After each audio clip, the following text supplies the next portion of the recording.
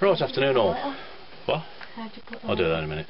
Right all, I did a video I think it was about last week sometime, and I've now made the... Shut up, don't get hiding. I've made the bed and I've had an assistant to help me make that. So what I'm doing through at the moment is making the bed and going through the various other bits and pieces I have in the tonka. And so at the moment we're just sorting the foods out. So there's the bed made, sorted. Did you look through all these, sir? Yeah. And all the tins are okay. So this is the food cupboard. You couldn't do the top one because you can't reach? Sure. Okay, so this is Zoe. This is my daughter.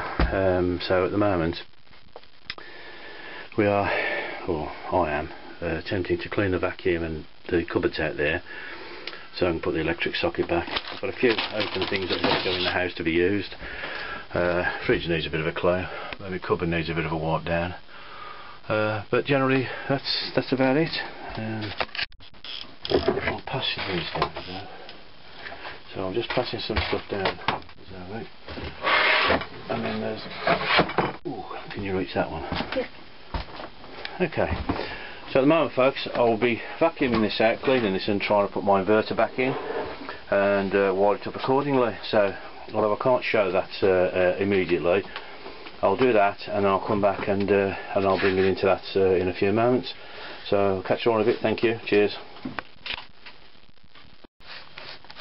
Right, that's the inverter charger in. As you can see that I've got 2 leads from the inverter charger going to the batteries.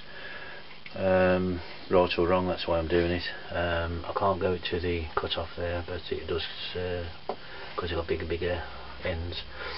So that's all working now. I've got my power, I've got my vacuum sorted, so it's all doing its little thing now. I've screwed that down. I've just got to put an outside socket on for when I want to plug it into the mains if I park up, or of course I'm outside the house, so I can do that. So there's another little job done. I'm just going to tidy this up now and put the table back and then go on to the next little job. Cheers.